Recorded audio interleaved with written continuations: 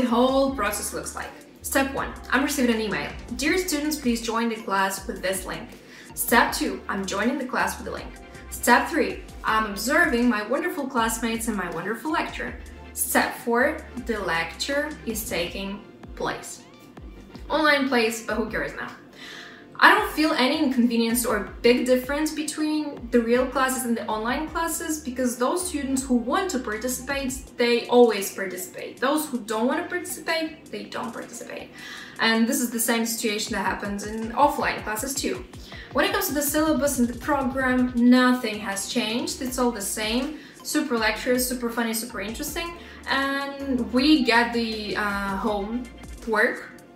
And we have presentations and we have everything, so actually it's our basic, nothing has changed, and I am really satisfied about this. So the exams are as strict and clear as they were before the quarantine. When it comes to the group projects, we still are doing them in groups, and what we do next is just present it in the Microsoft Teams.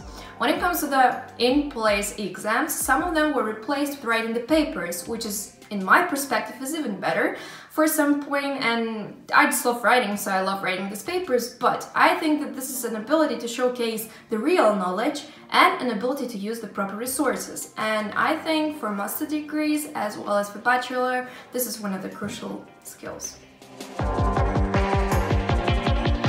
When it comes to the thesis writing, I do not feel any difference. I do not feel any inconvenience. Nothing has changed. My supervisor is always online, we're always in touch. I can always call him or text him, and he just texted me in this particular second, so you can see I'm not lying.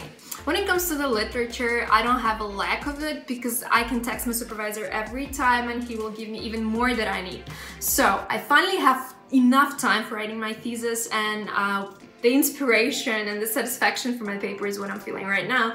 So what I want to say is that my supervisor and the whole university are very supportive in this matter. When it comes to the advantages and disadvantages of this online format of life that we're experiencing right now, from the educational point of view, now I have an ability to create my timetable on my own. Of course I have classes, but now I don't have to think about traffic jams and all this stuff. From the work perspective, it's just the same.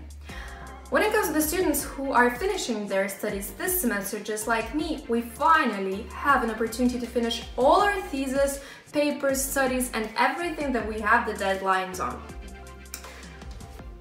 In my opinion, we have to take just the advantages from this time, because there are a lot of disadvantages that we simply cannot affect. So what I'm choosing is spending time with my family, writing my thesis, and having fun. Unfortunately, I didn't have this funny situations with the lecturers, probably because all my lecturers lock all their doors during our classes. But I know from my friend that one of the lecturers was interrupted by his mom when she brought him new and fresh clothes, underwear. Another one was smoking during having an exam with the students, which I think is absolutely fine and cool. However, I was interrupted once by my dad, who started talking with a cat and during my classes, and I turned off the microphone just 5 minutes later, so I'm just waiting for more. A thing that comes to my mind is that of course we lost some time, because it took some days for both students and lecturers to understand that now we are working in this online educational system.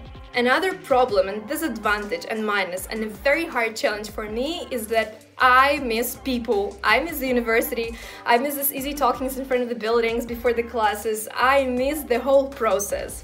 And this is a very hard challenge for me, probably the hardest from all of it.